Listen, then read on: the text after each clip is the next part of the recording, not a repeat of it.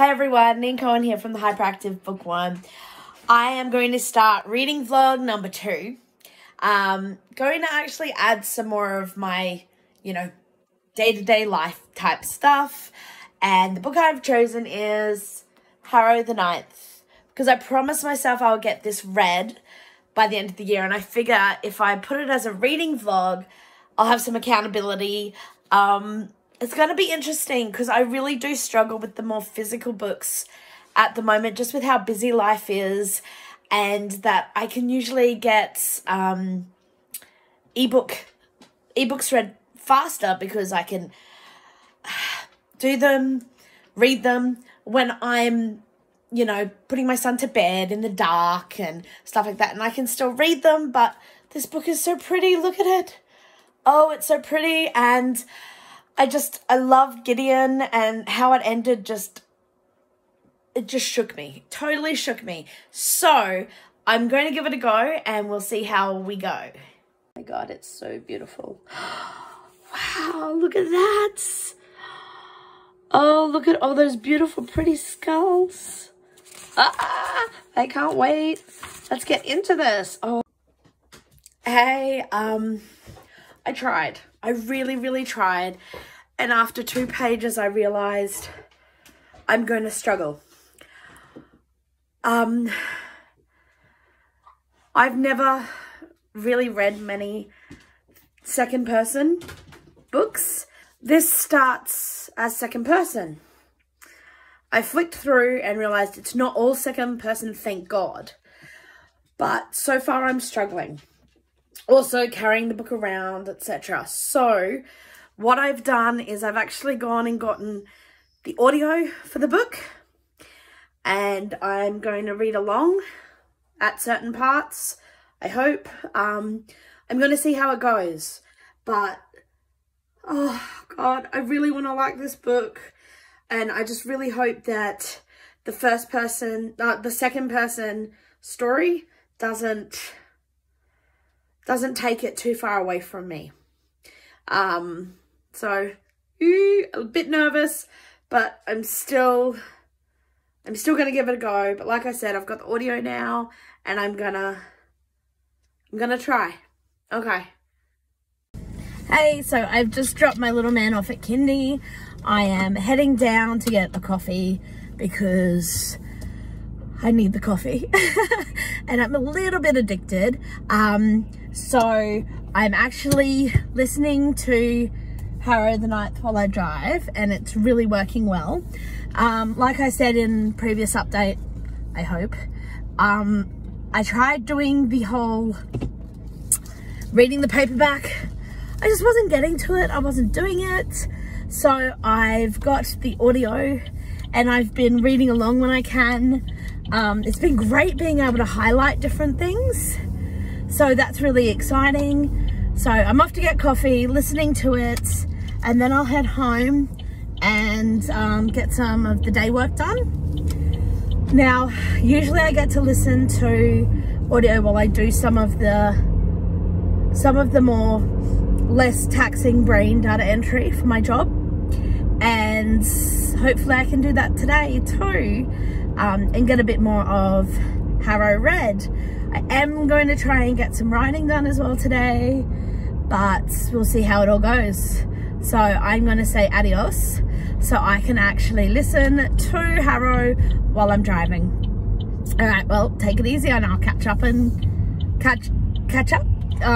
check in. I think I just added those two together, but that sounds pretty much like what I do. So yeah, we'll see you later. Wow, hey everyone. So as per doctor's orders, I'm trying to drink more water. Okay, I'm failing so far today. I've had 2 coffees. Well, I'm on my 2nd coffee, but I'm out in the sunshine, out in this lovely little area that my partner is slowly fixing up for me. And yeah, so I'm laxing out and I am reading it. Well, actually listening to it. And oh my gosh. So it goes in like in and out of second person and third person, and it's a really distinct, yes, that's the cat. It's a really clear and distinct way of differentiating between different times, and it's amazing. It's absolutely phenomenal. I'm now up to, what was it, chapter 8, I think I'm on, and I have been highlighting like crazy different sections. It's been really hard to not stop and highlight everything. And I'm not sure if that's a pet or a person next door, but that's okay, whatever. So Khaleesi's there trying to get out, and I've got lovely beams of light from the fence, and I am just enjoying some time in the sun, listening to my book, theoretically trying to drink some water, but you know, it's more the coffee that's getting drunk. But it's so nice. I've done 3 hours of work, and I'm just having a little break out here, and then I'll probably get back to it. I'm actually excited to do the work because I'm listening to Harrow while I do it, and it's so mesmerizing. There's absolutely beautiful use of words, and using words like delicious for something that's macabre, and it so taps into my jam, and I am just blown away. It's this mystery of things, and I feel like I'm starting to put some things together, but I don't know if there'll be more twists and turns, and it's just so beautiful. I'm not wanting to spoil it for people, but I'm definitely becoming more and more okay with the second person, because it's clear cut between different storylines, different timelines, and there's definitely time is a very interesting concept in this book, and I don't want to say anything too much now, but there is just so much love for Harrow, and like, I love Gideon, but I can see me reading this one even more, and if it keeps going on this just brilliantly bizarre path, I can see myself actually liking this one even more. So yay, Tamsyn Muir, you are amazing. Yeah, I can't wait to read more, and I think I'm going to be squeezing it in as much as possible, so we'll probably get through it a lot quicker than I expected I would. Yeah, it's amazing, and I can't wait to touch base with you guys again. And I have been reading along with it, highlighting stuff, and the audio is fabulous as well. And oh my god, the interactions between some of the characters literally had me laughing out loud, and just, oh my god, I looked like an idiot when I was driving home because I'm just cracking up laughing. And yeah, it's just been absolutely delicious. I can't wait to get to more of it, and I will touch base when I do. Okay. Hey everyone. Oh my gosh. Stupid book. Harrow the Ninth just made me cry. I'm about 70% in, and I'm just, all my hopes and dreams of this book were just blown out of the water in just absolutely all the best ways. It's just phenomenal, and yeah, I can't say more about this and without spoiling it for people, but wow. Let me just grab the book for a sec, because anyone who has read it, or if you plan to read it, page 380. Yeah, it starts at the bottom of 379 chapter 43, and most of it's highlighted. Well, there's a good fat paragraph or two highlighted because it's so beautiful and heartbreaking, and it's just everything. So yeah, I'm just sitting in the kitchen, well, sitting in the living room, and the kitchen's behind me, a mess as normal. But I just, wow, this book is just, I'm so curious to see how it's going to end now. I just want the rest of the world to go away so I can finish it. I'm just so broken and filled up, and just everything contradicting each other, and I just am so in awe of the writing, and the story is fantastic, and the mystery, and you know, any kind of confusion at the start. I think I was right in some ways, but not entirely, and I just want to I can't get enough of it. I can't wait to finish it, but then I know Harrow the Ninth isn't out yet, so it's like, no. So it looks like I'll be going back and reading Gideon and then Harrow again, because it's just so everything. I will touch base again probably won't touch base again until I finished it. I'm hoping that won't be too far away. I predict no sleep tonight, and getting it done, but we'll see how we go. Yeah, we'll, oh my God, it's just ripped me apart and just amazing.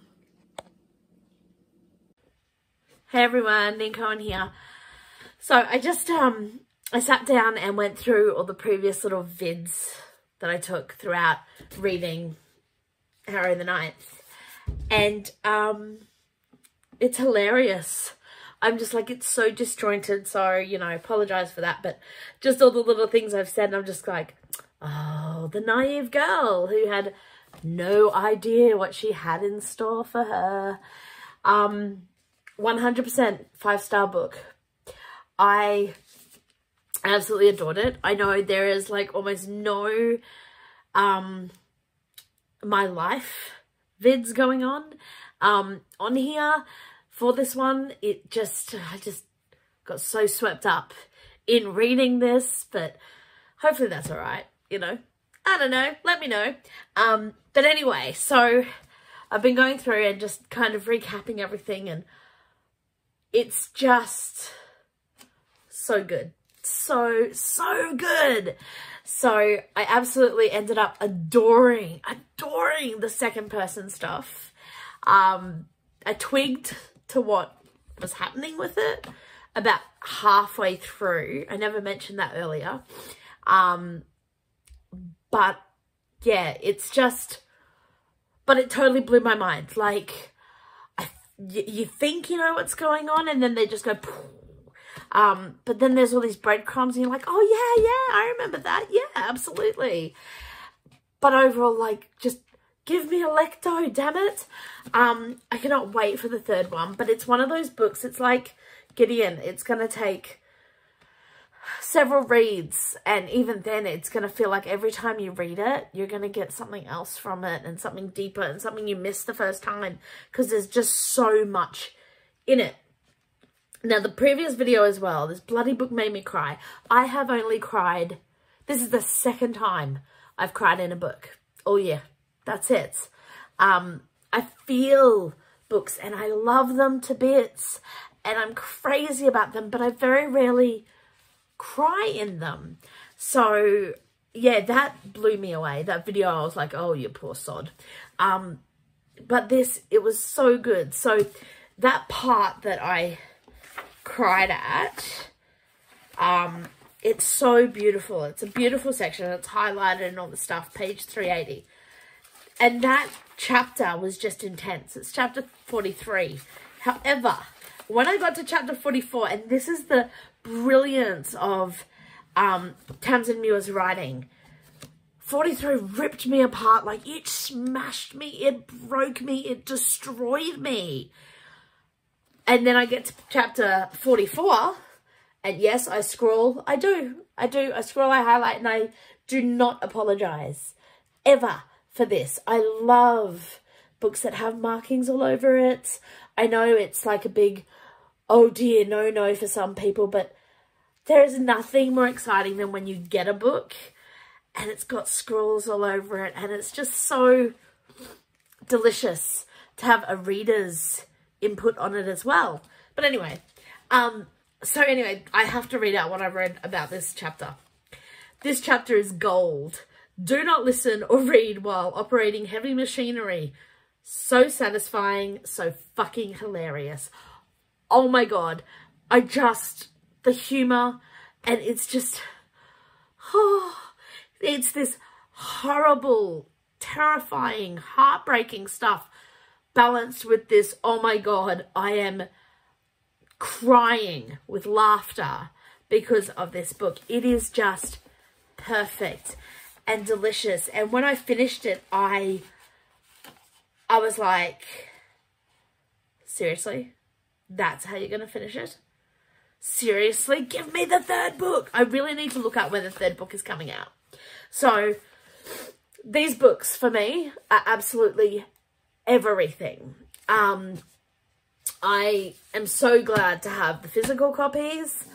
The Muir Quirk, I think from memory, is the narrator for it. Did a fabulous job. I've actually now gone and gotten Gideon the Ninth's narration as well, because hey, why not?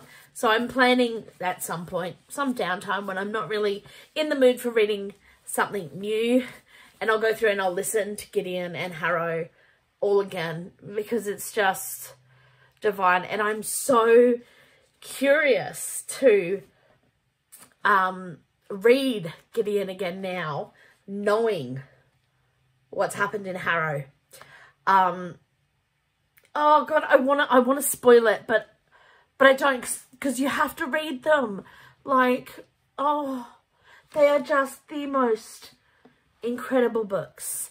And I'm just blown away that, like, Tamsyn, Muir, you are amazing. And I cannot wait to read Harrow the Ninth. No pressure at all. And I can't wait to see what else she does. I really can't. She's going to be one of those authors that when her books come out, I'll be like, ooh, I have got to check it out. Because it almost borders on like a literary writing. It's not light. It's not easy. It's quite heavy, but it's beautifully poetic and rhythmic. And once you get into it, you're fine. But if you are used to like lighter books, it can be a bit hard, a bit difficult to get into it first off. But other than that, it's so good. I highly recommend it. Definitely go get Gideon first, obviously. It's one of those books that you have to read the first one to understand any of the second one. So yeah, absolutely. 5-star, golden 5-star. Oh, mwah, love it. Thanks, y'all.